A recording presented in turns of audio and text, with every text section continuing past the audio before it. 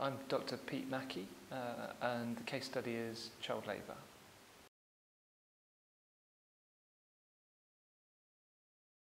This notion of child labour, most people know about it from Children in Need, Comic Relief, those sorts of programmes. So they see lots and lots of stuff on TV that tells us about how bad children's lives are, working children's lives are in the developing world.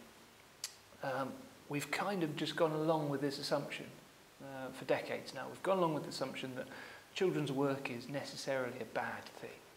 We've done that because we're coming at it from a very Western perspective. We've not really looked at the issue critically. So what this research does is it challenges us to look at this problem slightly differently. Yeah, that's what geography is about. That's what geography at university is about. And we do that by, firstly, going into the developing world and asking people there about their views on children's work, yeah, because they've got some very different views. Not only that, most of the work we've done has tended to ask adults about children's work. So adults, in a protective way, make certain claims about children's work.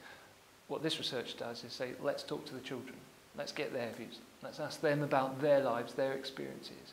And only then, once we've got those views, will we have a really good balanced picture of what children's work is really like in a developing world. That may just make us question some of the international policies that we've got that say children's work is bad, they shouldn't be doing it, they should be in education and they should be playing.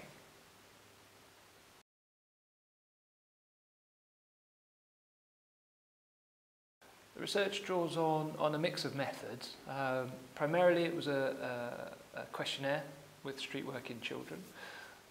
So I spoke to 100 street working children and asked them a set of questions, including closed questions and open questions where they could just talk a little bit more openly. But that was accompanied by some participatory work. So basically hanging around with kids for the best part of a year on the streets in Latin America.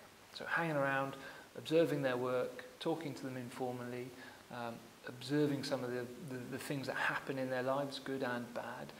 Taken together, those things build up to give you a really good picture of what children's work is really like.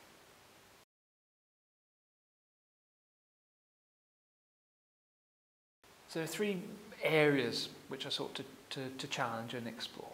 One was this notion that children's work is exploitative. You know, the idea that children work for some big boss who's forcing them into labour. That's a common assumption.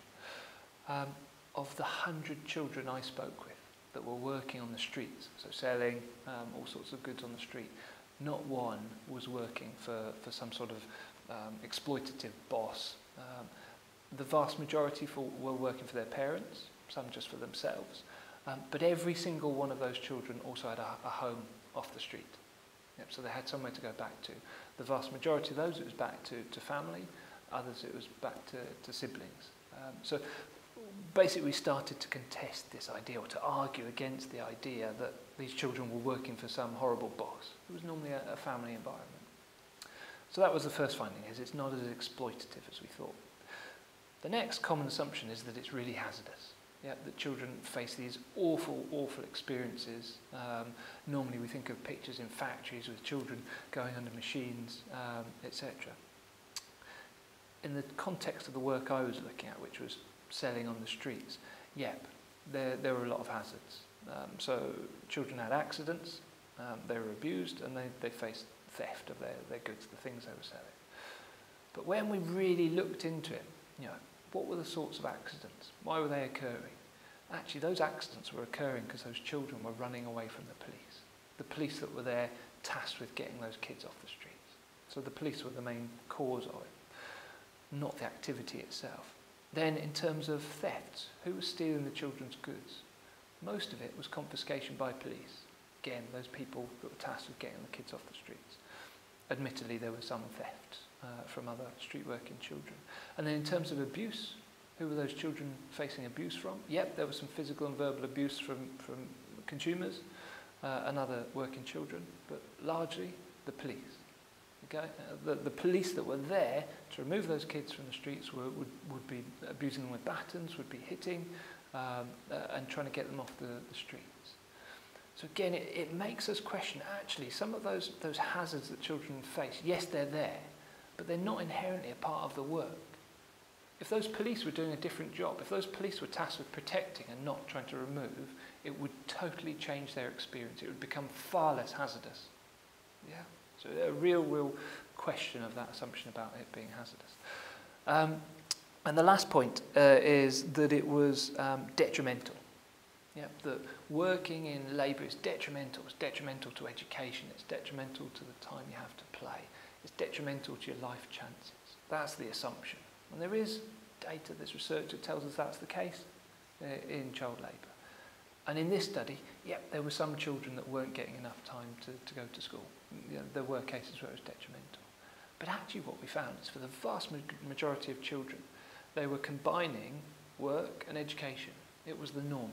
That's what these children did. And the education system allowed for that because you only went to school in the morning or afternoon.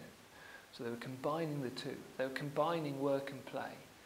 And probably the most significant finding is that I think it was about 98% of the children were enjoying the work they were doing.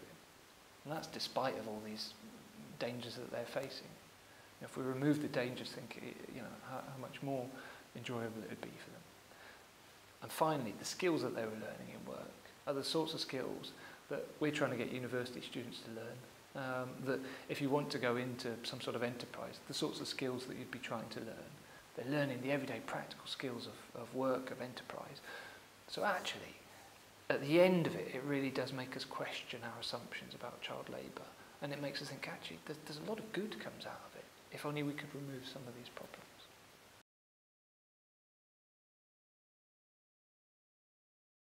So if we take all those findings, if we take that, the fact that our assumptions about child labour might be wrong, that children enjoy themselves, that they learn important skills, and that the real problem is the way in which they're managed, that we're trying to remove them from the streets and not protect them and enable them. It tells us our international policies are wrong.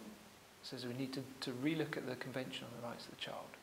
We need to look at those policies and look at ways of promoting children's work so that we can see those skills emerge. And in a local scale, we need to find ways of protecting children. But whilst we make it illegal, you can't have a police force that's there to protect those street children. Yeah. So that's the local challenge, is how do we accommodate those children, find spaces for them to work and protect them when they're there.